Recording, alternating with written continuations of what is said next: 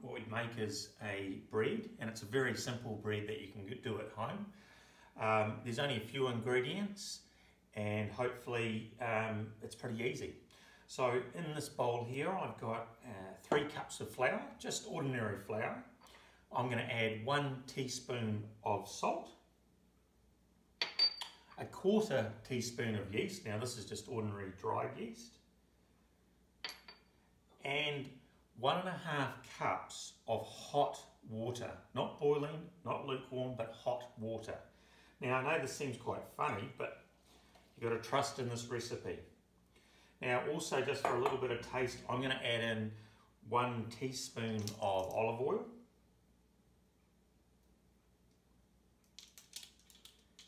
And now what I'm going to do is just simply mix that all around.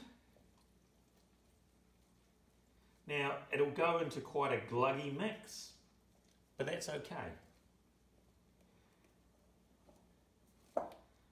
You'll notice I'm using a glass bowl. That's because I just find when I'm going to put the film or the Glad wrap over the top, it seems to stick a little bit better.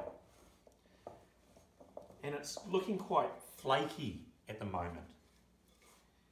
That's fine. This recipe is very simple.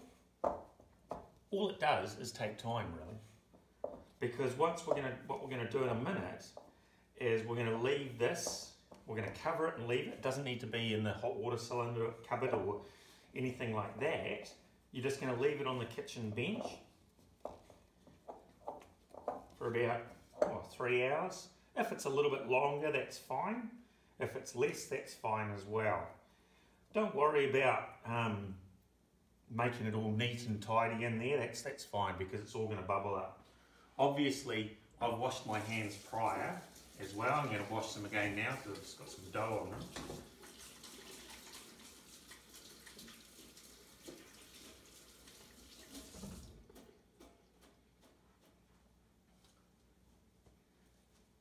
Dry them off.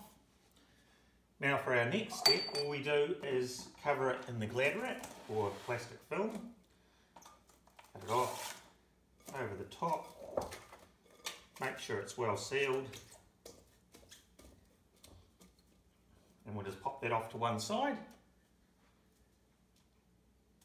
And we'll leave that for about 2 or 3 hours. So I'll see you soon.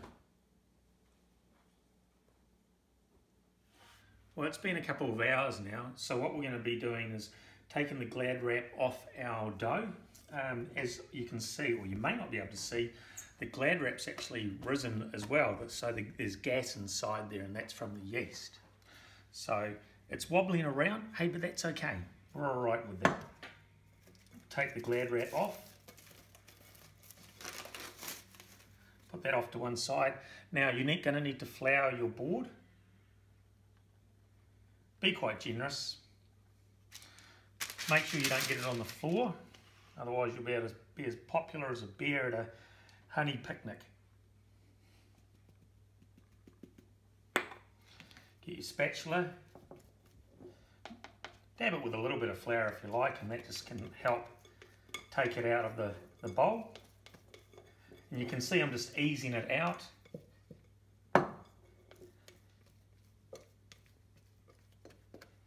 Onto our board. Now, this part here, I recommend that you put a little bit of flour on the top.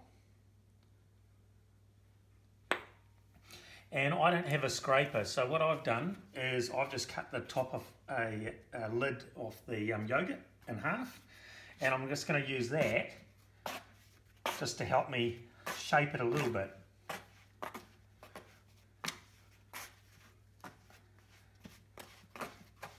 And as you can see, that took all of about 10 seconds. Now all we need to do is we're going to put this into a bowl purely to sit for about half an hour while the oven heats up. So we'll put our parchment paper in there.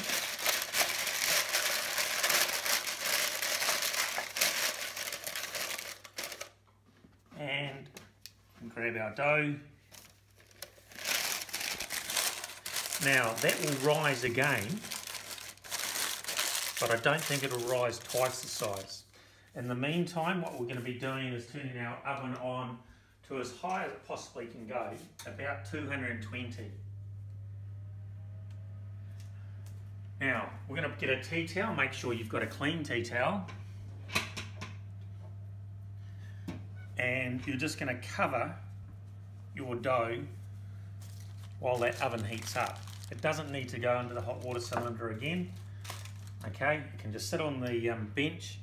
And once the oven's heated up, we'll actually, first of all, we're going to put our pot into the oven, because that's the way we're going to be cooking it. So we want to get the pot nice and hot.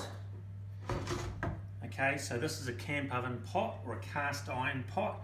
Ask whoever owns it to if you're allowed to use it. That can go into the oven now. Bearing in mind from this point onwards, it's going to be very, very hot. So you're going to need some adult supervision or someone to help you. All right, we'll see you soon. Well, it's been about half an hour now. The oven's nicely heated. So what we're going to do is we're going to get our pot from out of the oven, uncover our dough, which is going to be our bread very soon. It has risen slightly. Doesn't matter if it hasn't doubled in size. Don't worry about that. When you are taking the pot out of the oven, be very, very careful, all right?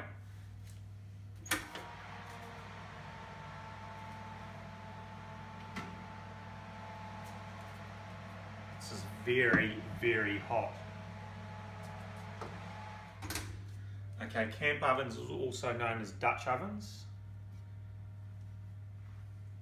Okay, essentially what's going to be happening is when the dough goes in here, it's going to steam within it. On some expensive ovens, you can actually have a steam function, but this is all going to happen inside here.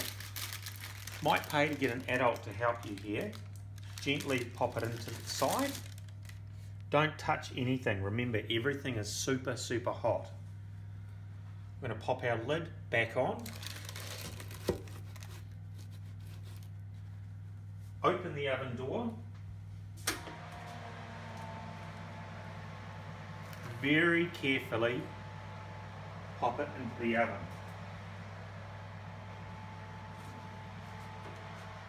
And we're going to set our timer for half an hour.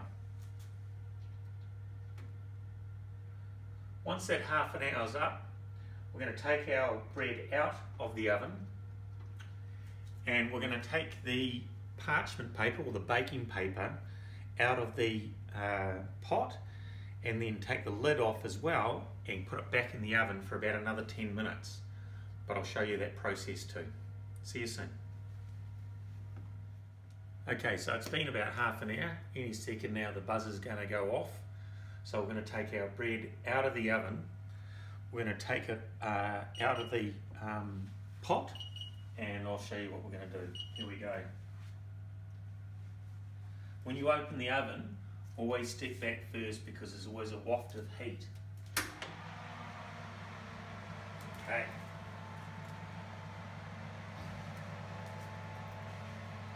Actually, pop it on that one. Close the oven door. Remember, everything is very, very hot. Okay, now that's rising quite nicely. So what we want to do is we want to take the baking paper off at the moment. So, very carefully, take that out, and I'm going to pop it back in there like so. What we're going to do now is it's going to go back in the oven for about 15 to 20 minutes.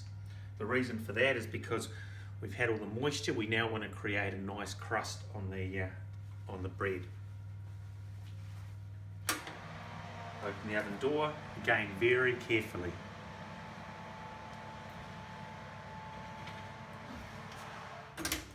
And 20 minutes.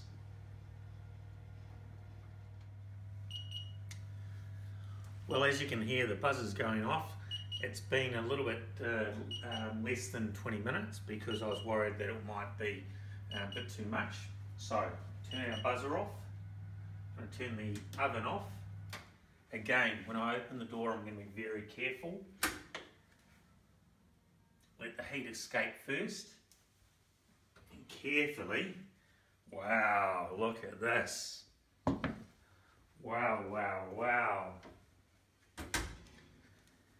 Now, very carefully, you might want to get someone to help you do this. Now, if you turn it upside down and you can tap it, you can hear it's a slight hollow sound. So that's our bread now finished. Hopefully you can make your own bread, maybe some different types of recipes, and send them in to me so we can show some photos of those too. Good luck, and we'll talk to you soon.